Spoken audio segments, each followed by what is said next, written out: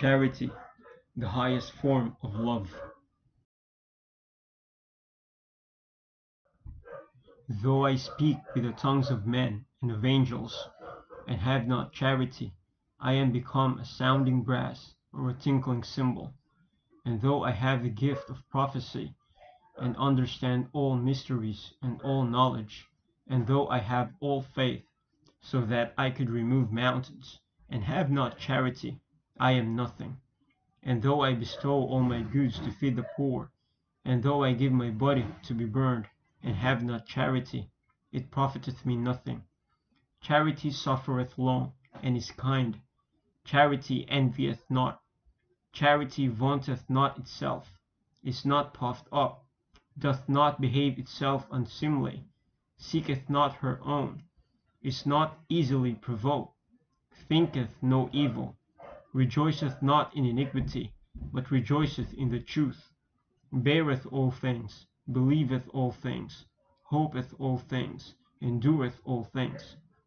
Charity never faileth, but whether there be prophecies, they shall fail; whether there be tongues, they shall cease; whether there be knowledge, it shall vanish away. For we know in part, and we prophesy in part: but when that which is perfect is come, then that which is in part shall be done away. When I was a child, I spake as a child, I understood as a child, I thought as a child. But when I became a man, I put away childish things. For now we see through a glass, darkly, but then face to face. Now I know in part, but then shall I know even as also I am known. And now abideth faith, hope, charity, these three, but the greatest of this is charity. 1 Corinthians chapter 13. Watch ye, stand fast in the faith, quit you like men, be strong. Let all your things be done with charity. 1 Corinthians chapter 16 verses 13 to 14. Put on therefore, as the elect of God, holy and beloved, bowels of mercies, kindness, humbleness of mind, meekness, long-suffering, forbearing one another, and forgiving one another.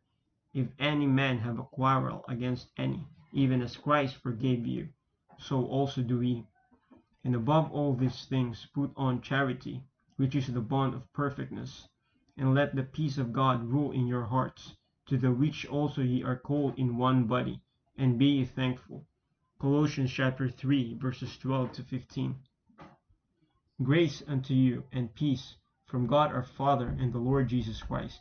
We are bound to thank God always for you, brethren, as it is meet, because that your faith groweth exceedingly, and the charity of every one of you all toward each other aboundeth, so that we ourselves glory in you in the churches of God, for your patience and faith in all your persecutions and tribulations that ye endure.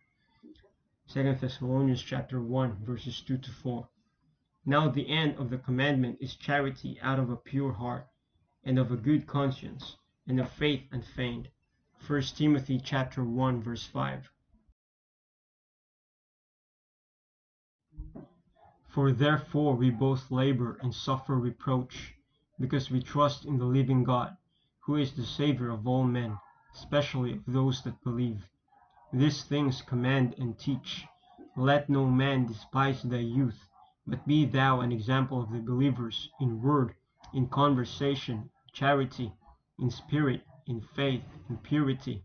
Till I come, give attendance to reading, to exhortation, to doctrine.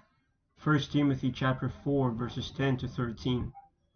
But in a great house there are not only vessels of gold and of silver, but also of wood and of earth, and some to honor and some to dishonor. If a man therefore purge himself from this, he shall be a vessel unto honor, sanctified and meet for the master's use, and prepared unto every good work. Flee also youthful lusts, but follow righteousness, faith, charity, peace, with them that call on the Lord out of a pure heart. But foolish and unlearned questions avoid, knowing that they do gender strifes. 2 Timothy chapter 2 verses 20 to 23. But the end of all things is at hand. Be ye therefore sober, and watch unto prayer. And above all things, have fervent charity among yourselves, for charity shall cover the multitude of sins. Use hospitality one to another without grudging. 1 Peter chapter 4, verses 7 to 9.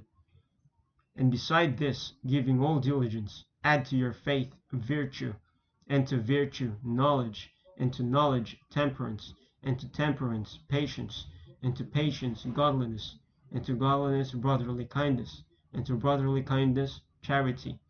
For if these things be in you and abound, they make you that ye shall neither be barren nor unfruitful in the knowledge of our Lord Jesus Christ. 2 Peter chapter 1, verses 5 to 8.